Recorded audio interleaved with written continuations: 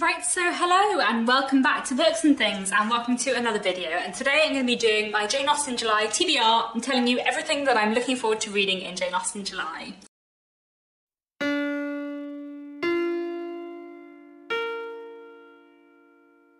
So if you don't know, Jane Austen July is a month-long readathon that takes place every July, which is all about reading Jane Austen and things related to Jane Austen in the month of July. It's hosted by me, by Marissa from Blatantly Bookish, and Claudia from the Spinster's Library. I will link their channels down below, and I'll link all of our announcement videos down below as well, where you can go and find more about the challenges and recommendations from all of us. But today I just wanted to talk about what I'm planning on reading for Jane Austen July. So this TBR is a bit of a mixture of a TBR and a pile of possibilities. So I have 11 books that are like on my TBR that I really want to try and get to, and then I have 9 like extra possibilities. If I finish those 11 books, I might read them, but I'm probably not going to, but we'll see. I'm also not 100% certain whether I'm just going to read Jane Austen July books this July. I usually do just focus on the Jane Austen related books every July, but there's at least one book that I have started in June, which I don't think I'm going to manage to finish in June because it's very long. So I think I'll be carrying on that into July, and whether I pick up 1 or 2 other things that aren't for Jane Austen July in order to try and get down my physical TBR, I don't know, we'll see. But regardless, I'm excited for all of these books, so let me get straight into them. So the first challenge for Jane Austen July is to read one of Jane Austen's main 6 novels, and I have 2 of Jane Austen's books that I'm hoping to read this July. One of them, which I'll definitely be reading, is Northanger Abbey, which is our group read, one of our read-alongs for Jane Austen July this year. This is a reread for me. I don't even know how many times I've read Northanger Abbey before, but several, 5 maybe less than 5. 4, I don't know, several times.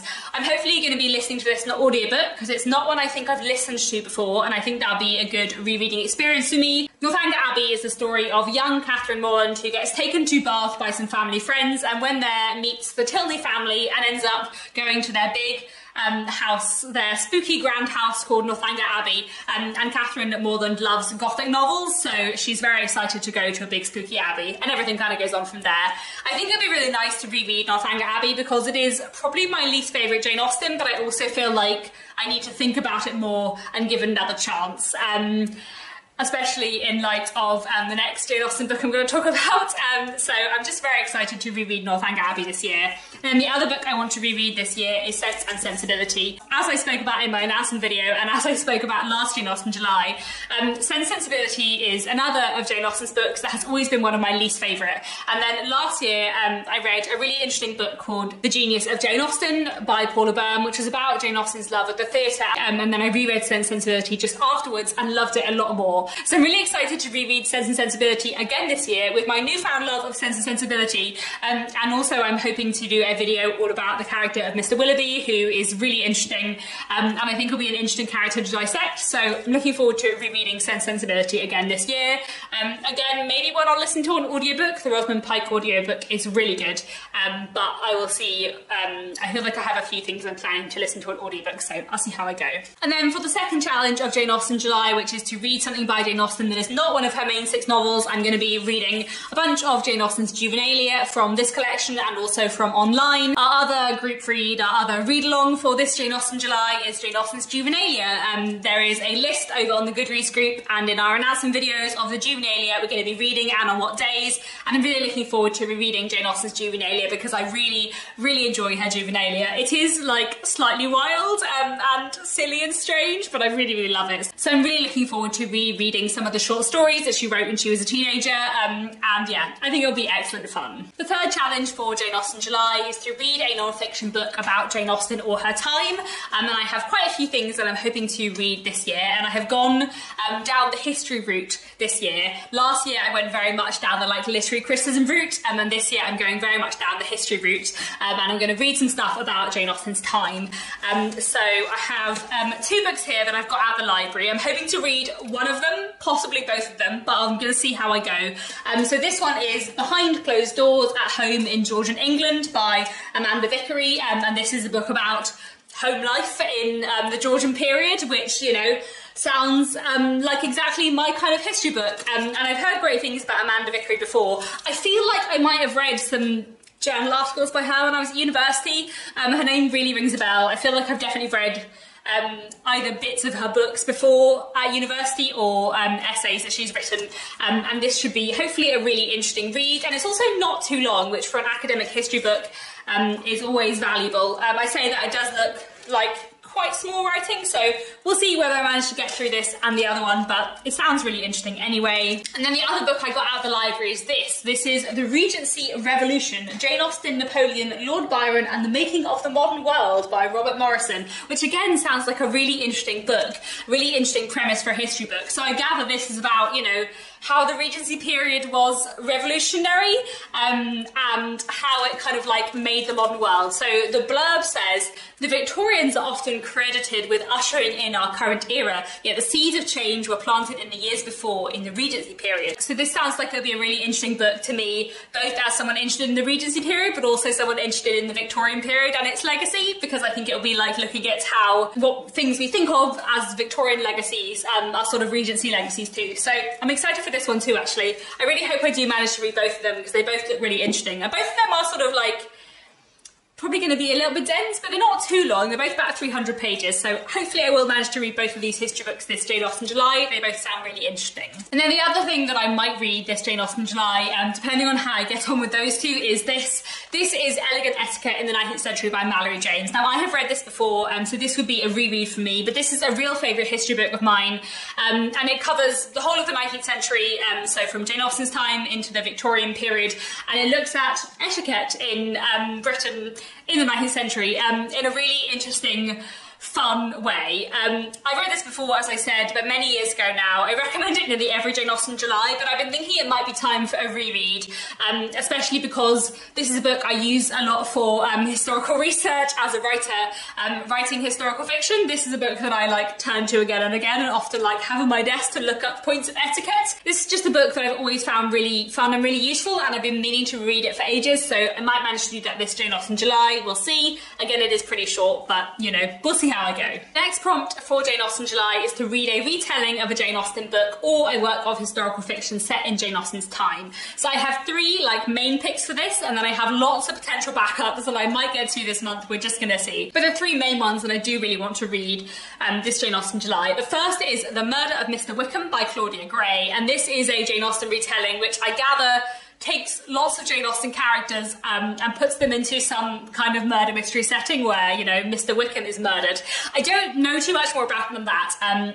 I'm pretty sure that there are characters not just from Pride and Prejudice in it, that it's got other characters from other Austen books in as well. This is one that I think had only just come out for Jane Austen July last year, and a lot of people were reading it and talking about it and really loving it. So I'm excited to read this one, and my library has it on audiobook, so hopefully I will manage to get to it this July. Then I'd also really like to read Just As You Are by Camille Kellogg, which is a very, very newly released queer Pride and Prejudice retelling, which I think takes Pride and Prejudice into the modern world. Both Elizabeth and Darcy are women, and I think the Darcy character is the Elizabeth character's boss. I don't know too much about this one, but I like saw the cover on Twitter and was like, oh, that looks like a fun rom-com. And then when I was doing research on Austen retellings online, I came across the fact that it is in fact a Pride and Prejudice retelling. So I feel like this would be a great one for me to read this Jane Austen July. I have it on ebook, and hopefully I'll manage to get to it in July. It sounds really fun. And then the other thing I would really like to read this July, which is a slightly rogue thing to read, but I think it would be really interesting, is when I was reading The Genius of Jane Austen by Paula Byrne last July, she mentioned that A.A. Milne, the author of Winnie the Pooh, wrote a stage adaptation of Pride and Prejudice called Miss Elizabeth Bennet. And it's quite hard to get hold of, but I think I can get hold of it if I go and read it at the library rather than getting it anywhere. I can't seem to find it online anywhere. But I think it would be really interesting to read like a 1930s stage adaptation of Pride and Prejudice written by A.A. Milne. Wouldn't that be fascinating? So yeah, I'm going to try and read that too. And then there are 6 other books I found that I'm kind of interested in reading. I'm definitely not going to read all of these this Jane Austen July, but I might end up reading some of them, depending on where I can find them. So the first 3 I can get out the library, either physically or on audio, and the other 3 I don't have any easy access to, so I'm probably not going to read them, but they're sort of in my like vague Jane Austen related TBR for some point in the future, so I thought I would mention them anyway. So one book I would be kind of interested in reading this Jane Austen July is Aisha at Last by Uzma Jalaluddin. This is a Pride and Prejudice retelling set set in modern-day Toronto about a Muslim woman working as a teacher, and I would presume her romantic relationships. I've heard good things about Aisha at Last before. It's definitely one I've seen people read for Jane Austen July before, so like I said, it's at my library. I might manage to read it this Jane Austen July, but we'll see. Then there is also Ladies of the House, which is a modern retelling of Sense and Sensibility by Laura Edmonston, which I can also access at my library. That was one that was vaguely on my list last year and I didn't get to, so I might get it to this year, we'll see. And again, from my last year's TBR or pile of possibilities, there is Rational Creatures by Tracy Chevalier, which is a work of historical fiction set in Jane Austen's time. I really like Tracy Chevalier. I've read quite a few books by her before, so this is one that is vaguely on my radar. And then there are 3 other retellings that I don't have an easy way to access. I'm not necessarily going to buy this Jane Austen July because I have plenty of other things to read, but they do sound really interesting, so I thought I would mention them to keep them on my radar. One is For Darkness Shows the Stars by Diana Peterfront, which I believe is a dystopian persuasion retelling, which sounds amazing. I've heard great things about this, so one day we'll see. I've also heard good things about The Year in Between, which is a Sense and Sensibility retelling by Christina Morland. Great surname for someone writing a Jane Austen retelling. Anyway, The Year in Between is about the year that takes place within like the last chapter of Sense and Sensibility, and some stuff that happens in that time that we don't get to see, which if you're familiar with Sense and Sensibility you might vaguely understand what I mean, but I won't say because I don't want to include any spoilers. But The Year in Between I think will be a really interesting book, so there's definitely one I want to read at some point, probably not this year, but we'll see. And then the other book which I found when I was researching Jane Austen retellings, which I think sounds really good, is If I Loved You Less by Tamzin Parker, which is a modern day Emma retelling. And I'm pretty sure this is a queer retelling. I think both the Emma and the Knightley characters are both women, and this sounds really great as well. And it would be nice to read an Emma retelling because I feel like I do spend a lot of time reading Pride and Prejudice retellings. Basically, there's a lot of retellings that sound amazing that I want to read. I'm obviously not going to read all 9 of the books I just mentioned this Jane Austen July, but you know, I'll see how I go. Hopefully I'll get to more than 3, but we're just going to have to see. The next prompt, the final reading prompt of Jane Austen July, is to read a book by a contemporary of Jane Austen. So, you know, a book published or written between 1775 and 1817. And one thing I really want to read for this challenge is this. This is The Secret Diaries of Miss Anne Lister. This is the first volume, which is I Know My Own Heart, edited by Helena Whitbread. I was sort of debating whether this book should go in this prompt or not, but I think this is probably the prompt it best fits in. These are diaries written by Anne Lister, who was a contemporary of Jane Austen. These diaries were not published in her life. They were not published until a very long time after her life. This is a kind of historical source I've been meaning to read for a really, really long time, and I think it'll be really, really interesting. I'm going to start off with volume 1. I'll probably get to volume 2 at some point in the future, maybe next Jane Austen July, but I think this will be a really, really interesting read. So Anne Lister was sort of 16 years younger than Jane Austen.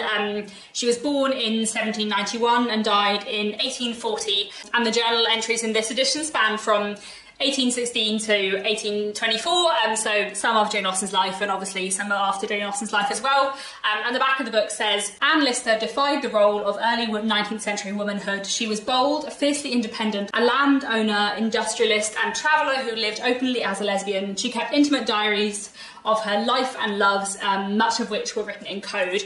So this just sounds fascinating, and I think this will be a really, really interesting read. And then the other 2 things I want to read for this prompt are 2 plays, which I think will be really good to read, both because I really enjoy reading plays, and I've had more luck with Georgian plays than I have had with Georgian novelists who aren't Jane Austen, to be honest. And also I wanted to read some more Georgian plays after Paula Byrne in The Genius of Jane Austen was talking about how much the theatre of Jane Austen's time influenced her. So the 2 plays I would like to try and read in Jane Austen in July, both of which I can read for free on Gutenberg, are The Rivals by Sheridan, which is from 1775. I have seen School for Scandal by Sheridan many years ago, and I think I enjoyed it, so I'm looking forward to reading The Rivals. Can't remember too much about it, but I think it was influential in Sense and Sensibility. And then the other one I want to read is The Bell's Stratagem by Hannah Cowley from 1782, which is a comic play. And I don't know too much more about them than that, but it'll do. I think this would be a really interesting read, and it'd be quite interesting to read something by a late 18th century female playwright as well. So I'm looking forward to The Bell's Stratagem. And then the other thing that is on my like vague pile of possibilities for this prompt is Self-Control by Mary Brunton, which is a Georgian novel I've been meaning to read for quite a long time, ever since Tilly from Tilly's Shelf did a video on it, which I think was actually quite a few years ago now. I'll link it down below. I think I've got this on my Kindle already, but I haven't read it yet. I will try and read it this Jane Austen July, but I have many things on my list, so I'm probably not going to get to it, but I would like to, so I thought I would put it on this TBR. as a vague statement of intent anyway. And then finally for Jane Austen July we have our 2 watching prompts. So the first prompt is to watch a direct screen adaptation of a Jane Austen book, and for that I'm hoping to watch the 2007 Northanger Abbey adaptation. As Northanger Abbey is one of our read-alongs for this year, I thought it would be fun to rewatch this adaptation, which I haven't watched for a while. And also my husband Nick read Northanger Abbey last year, so we can watch that together potentially. And I really enjoyed that adaptation. It's been quite a few years since I saw it last, but I think that'll be a really fun one to watch. And then for the final prompt, which is to watch a modern screen retelling or adaptation of a Jane Austen book, I have 2 things I want to watch. One is Rational Creatures, which is a fantastic web series on YouTube, which is a retelling of Persuasion. I saw the first series when it came out. The second series came out a few months ago, which I think closes the story. I think that's the second half of the story, but I haven't watched it yet, so I'm gonna rewatch the first series and then watch the second series in July. And I'm really, really looking forward to watching that because I loved the first series very much. It's a fantastic modern retelling of Persuasion, so very excited for that. And then the other thing I would really like to watch is Metropolitan, which is a film from the 1990s, which apparently is a retelling of or homage to Mansfield Park.